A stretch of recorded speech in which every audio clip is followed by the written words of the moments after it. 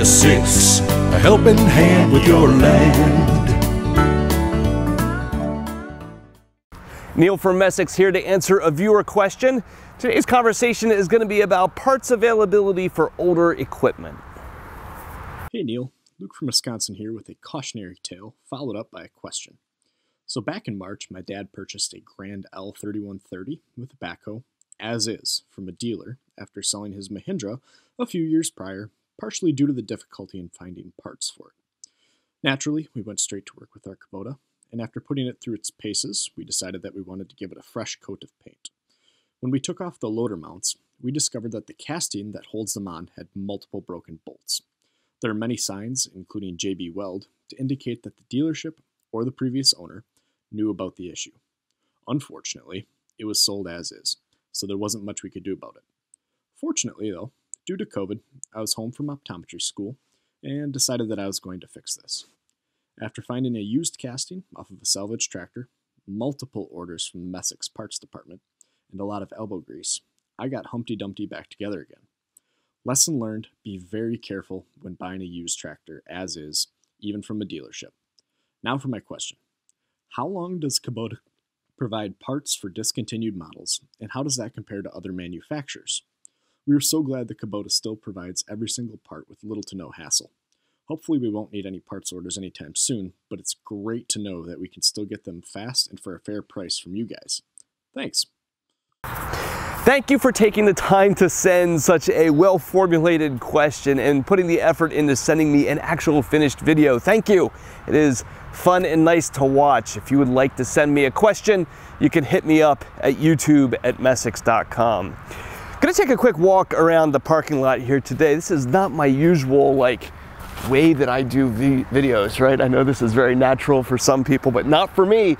When you go and you walk around the equipment lot down here, you're gonna see there's a lot of different machinery down here.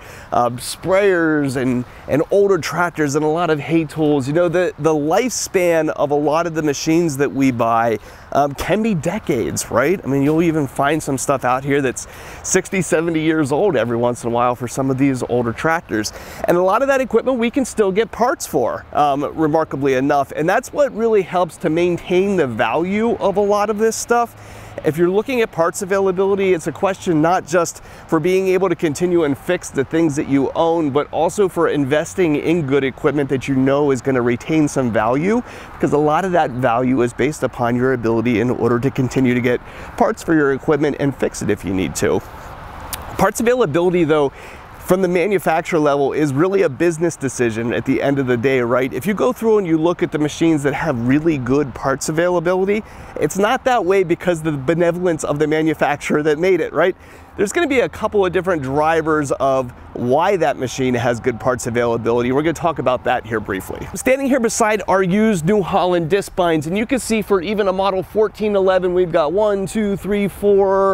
5 used ones sitting out here in our lot, and used ones that we're going to need to be able to continue to maintain and sell to somebody else and have more good productive time from them in the field.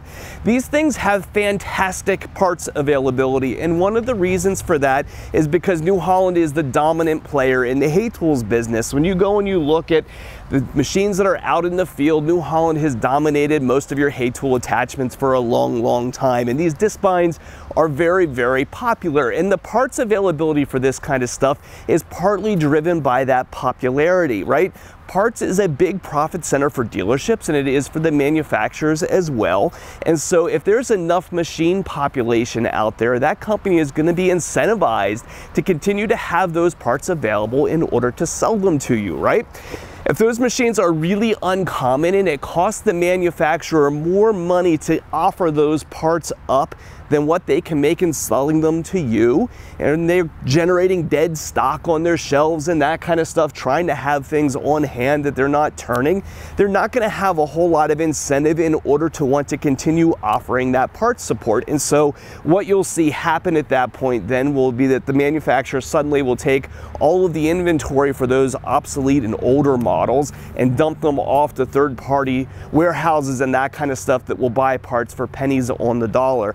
It won't be available from the manufacturer anymore, but knowing who those sources are, is what helps separate a really good parts department like ours from one that doesn't quite meet the bar in the same way. So probably the most important thing that you're going to find in ensuring good parts availability is popularity of the equipment itself.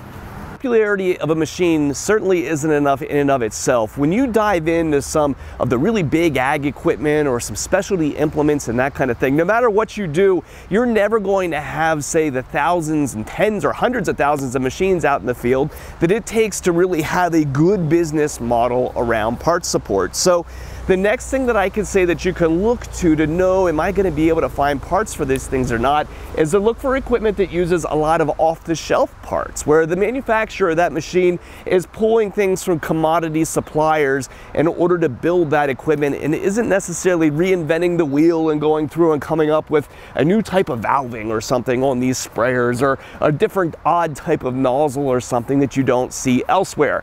When we walk around things like these sprayers and we see parts from, say, T-Jet on a sprayer made by Fast, you know that you're always going to be able to go back to T-Jet to be able to get those nozzles, say, 30 and 40 years down the road, even if Fast stops actually keeping those on their own shelves, which is doubtful for a sprayer company. One of the final considerations I give to parts availability is who actually built the piece of equipment that you're considering. Now, you mentioned Mahindra here in the video, and I've got one sitting right here on our lot too that we traded in. Part of the reason why these things are so notoriously problematic for parts availability is because they build very little of the equipment that they actually sell. So this machine sitting behind me here comes from a company called TYM out of South Korea. Even though this Indian company, Mahindra, is putting their name on it, they buy all these bits and pieces from other vendors and then assemble them into what is that final product. Now that level of assembly can vary. Many times it's as simple as a sticker on the side of the hood, but anytime that you end up with these extra relationships in here, you can expect, one, your parts costs are going to be more expensive because you got another mouth to feed, and you've got a further availability question that says, you know, does the Mahindra, in this case, whose name is on the side of the hood, continue to have the purchasing power with TYM down the road, or even continue to maintain that business relationship that they're going to be able to continue to get you parts? Now, you'll find a lot of times guys online will try to kind of justify some of these purchases by saying, well, I can always go back to TYM in order to find those pieces, but doing that can be vastly more complicated and difficult than what you might think that it is. To get into those parts catalogs, determine what the proper number was, sub it over back to the old vendor, even being able to domestically source it. While they might continue to offer some of those models in other countries, they might not even be here in the US anymore. So anytime that we add additional companies to this supply chain, it becomes that much more difficult in order to find those parts. And this happens a lot. I'm picking on Mahindra here a little bit, but you'll see this with a lot of the major tractor companies too. Well, they will reach out to other implement companies and put their names on the sides of things, trying to be everything to every customer, right? You're going to be able to buy that implement in your proper color of paint no matter what. But those kinds of things do ultimately lead to more parts availability questions over the long term. I'm going to toot my own horn here a little bit. We are very, very proud of our parts department. They're an absolute world-class dealership parts department. A lot of what these guys do goes far beyond just the simple knowledge to take a computer program and look up a part number for your machine.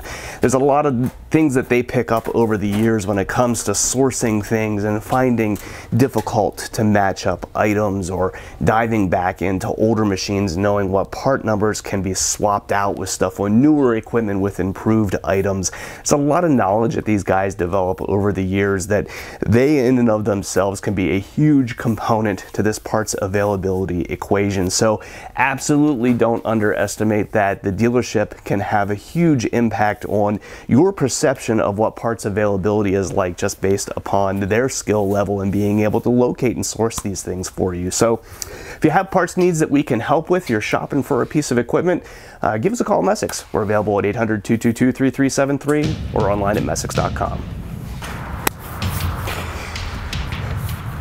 Neil from Messick's here to answer a viewer question with Neil. Possible. It is actually pretty surprising when you dive into certain now,